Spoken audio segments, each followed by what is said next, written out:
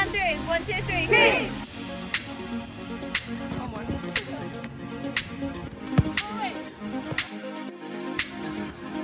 This is the UNC Greensboro Soccer Stadium, home of the Division III National Championship.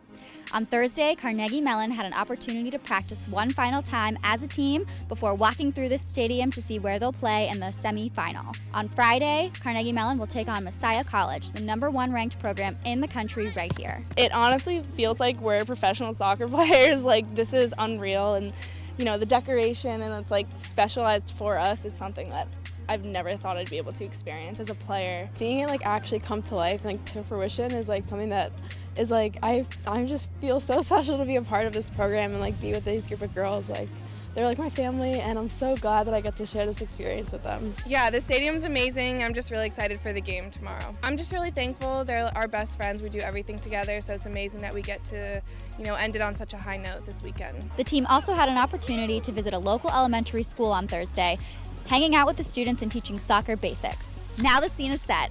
If you're on campus, stop by the watch party in the Common Room in the University Center Friday at 11 a.m. to cheer on the Tartans. If you're off campus, live stream the game at ncaa.com. Keep checking for live updates all weekend long on our social media as well as cmu.edu.